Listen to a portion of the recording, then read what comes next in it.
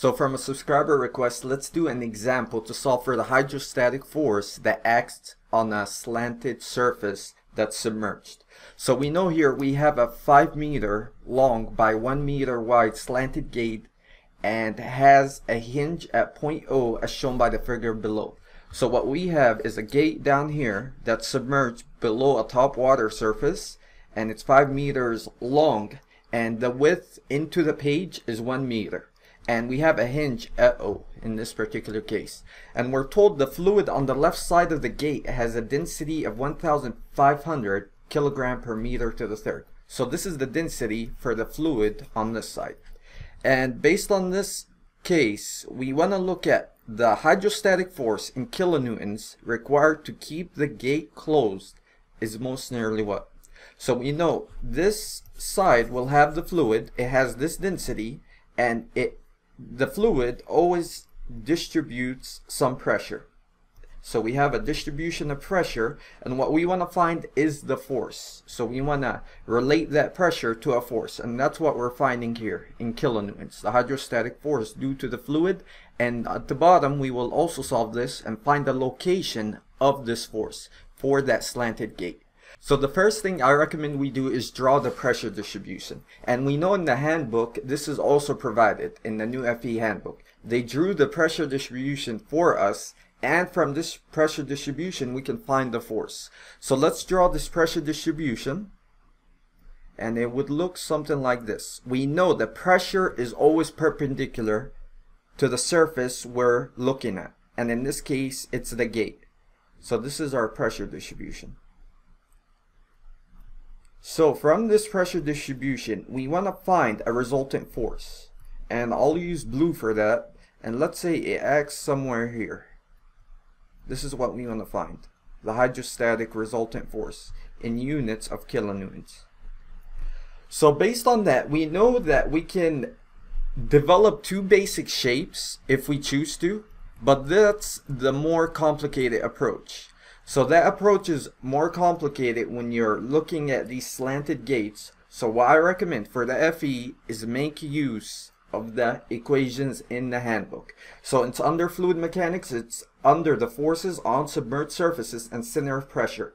The major equation you have to know is the hydrostatic resultant force equation. So let's write that down.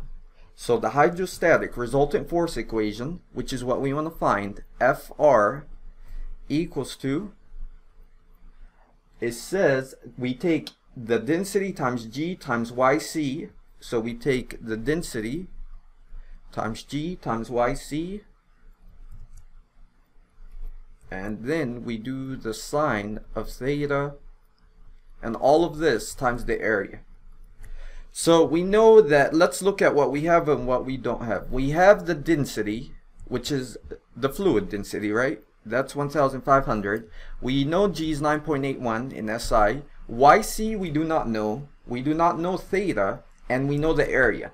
We know the area because it's just the 5 meter by the 1 meter wide gate. So we're looking at it in 3D. So we're looking at it into the page. So let's say this is our gate. We want to look at it into the page, and we're considering this gate, right? We have something that looks like this, and we know this distance is essentially like the height, right? It's the length, which is the height if we look at it from that view. So it's going to be the 5 meters, and this distance where we are told into the page is 1 meter wide. It's essentially the base. So you want to look at it in that view when you're doing the area. So the area is the cross-sectional area, and we know that's where the pressure is going to act, the pressure distribution, right? Let me use red as I denote it in the figure. So that's what we have. This is the pressure distribution, and what we want to do is find the resultant force, Fr. So that's just the 3D view of that gate, the slanted gate. So we know we need YC and theta though. The area we can find is just 5 by 1, right? So let's first find theta real quick. So theta is going to be this angle, right? So it's that angle, and that's what's denoted in the figure in the handbook. They denote the angle here, so it's similar to this angle. We know this angle is the same as this angle. So that's your theta always. It's the angle with respect to the horizontal up to the slanted gate. This is the horizontal, and we move this angle to the slanted gate. Or if you look at it from this view, this is the horizontal. We move this way at this angle to the slanted gate. So that's theta, and we can find theta by doing what rule? So we know SOHCAHTOA. Which one can we use? So, because we have the opposite and we have the hypotenuse, right? So we do the SOHCAHTOA, which says, let me denote that, it says sine of theta equals the opposite over hypotenuse. So we do sine of theta. What's the opposite is 4 meters, right? The opposite is this side, so it's 4 meters. The hypotenuse is this, so it's 5 meters.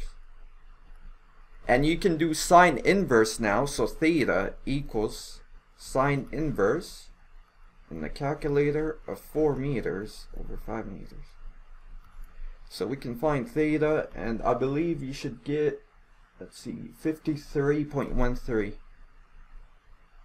degrees. So we have the angle theta. We need that in order to plug it in this equation.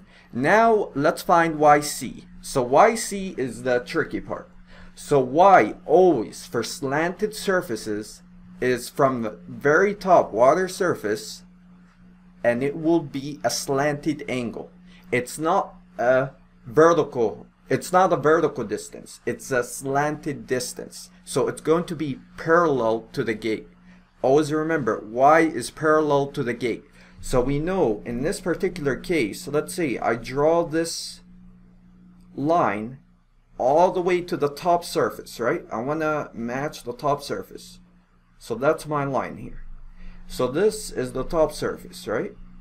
We always start at the top, So Y is going to be the distance, YC is going to be from that distance to the centroid of the gate. So the dead center of the gate. The centroid of the gate is just at the center, right? So in the last slanted gate example on I uploaded, the top surface was just here, right? It made it easier. But here our top water surface is at the very top. So we have to account for this entire distance from the top to the centroid. So we know here, I'll denote it by this color, actually green. YC is going to go to the centroid of the gate. So the centroid is somewhere here of the gate. And we start at the very top and go all the way to the centroid. And that's what we need to find. That's what we're finding, and that's going to be our YC. So that's what we need to find in order to finally solve this equation. But we know in the handbook, it makes it easy for us. They just give us the equation. So YC is going to be HC divided by sine of theta. And we know theta, right? We just found that. So we can easily solve for YC, and let me denote that with green. That's the YC we want to solve for, and plug it in here. We just take HC divided by sine theta. And we know HC is always vertical. It's strictly vertical from the top water surface. So what we have to do for HC is start at the top and go strictly vertically downwards to the centroid. That's what we denote by C. This is HC. So we know HC can be easily found, right? We just take the 8 and take the 4 divided by 2. 4 divided by 2 is what? 2. We take 8 plus 2. Once again, we take this distance, which is 8, right? Then we add this distance to the centroid, which is 4 divided by 2, right? So the total HC is 8, this distance, plus this distance, which is 4 divided by 2, which is 2 meters. So HC is 10 meters. So let's denote that. We can say in the equation, we take the 8 meters plus 4 meters divided by 2. Then we do sine of theta, and we know theta is 53.13 degrees. So now we can solve for YC, and you should get 12.5 meters. So we just found YC. Basically what they did is trig, right? All they did was use the trig rules, and use the sign, the SOHCAHTOA, right? They use sine of opposite over hypotenuse, then they rearranged that and solved for YC. That's all that was done, because we have a triangle, right? This is the triangle that we're focusing on, right? And we just found YC by doing SOHCAHTOA. We just found this, and since we know HC. So that's where that comes from. We found YC. Finally, we can find the hydrostatic force. Because we have YC and we have the angle, we can find the area easily by doing base times height. So we know FR. We take the rho, the density is 1,500 kilogram per meter to the third. Then you multiply by 9.81 meter per second squared. And you take YC, which is this, 12.5. 12.5 meters. Then you do sine of theta. So this is a S. Sine of theta. We know theta is 53.13 degrees.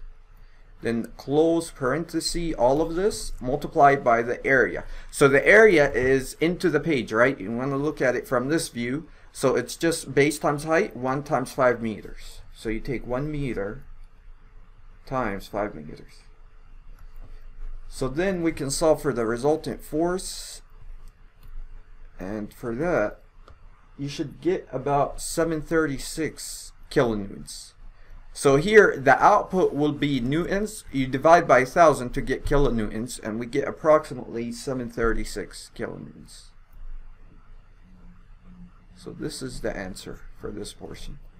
736. Once again, I just used the equation in the handbook. I didn't want to complicate it here. I know some people can use, they use volumes. You can take account for the volume and just add up all the volumes, shapes of volumes. There's also other methods to solve this, but I want to make it simple and just use the equation in the handbook for slanted surfaces. So we have that, and the last step is the location of this hydrostatic force. So we know in the handbook, if you look at the figure carefully, it says that we have a centroid and we have a center of pressure. The force always acts at the center of pressure. It's slightly below the centroid, always.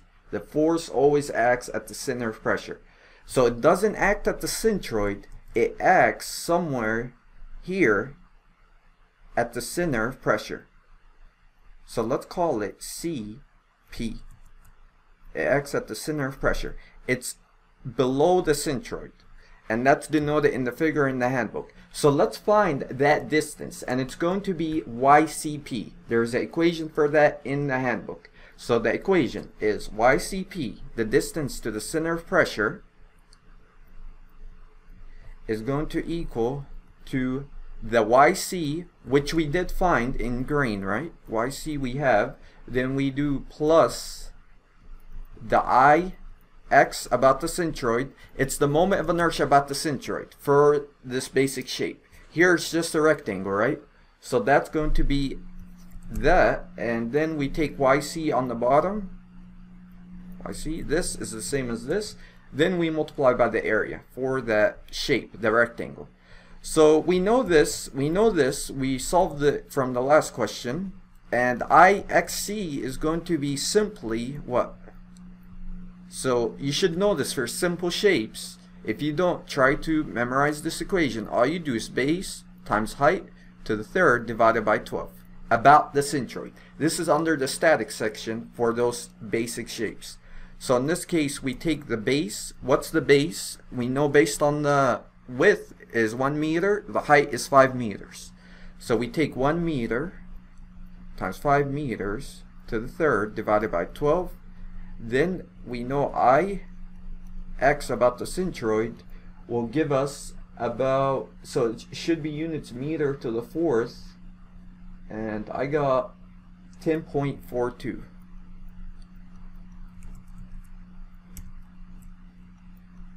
meter to the fourth. So we have that. All we do is plug it here and solve for YCP, that distance. YCP equals YC, we said is 12.5 as we determined above, plus we take this, which is this, 10.42 meter to the fourth. It's the moment of inertia about the centroid. We take YC, the same as this, 12.5 meters, and you multiply by the area. In this case, it's just 1 meter times 5 meters. So then we can solve for that answer, and we should get 12.67 meters. So this is the distance where this force actually acts from that slanted distance from the top water surface. So it should be C. And we can tell that this is below the YC because we said that YC is 12.5. This is slightly below that, right? It's 12.67. So it makes sense. The final answer does make sense. And I think that's all for this video. Thank you.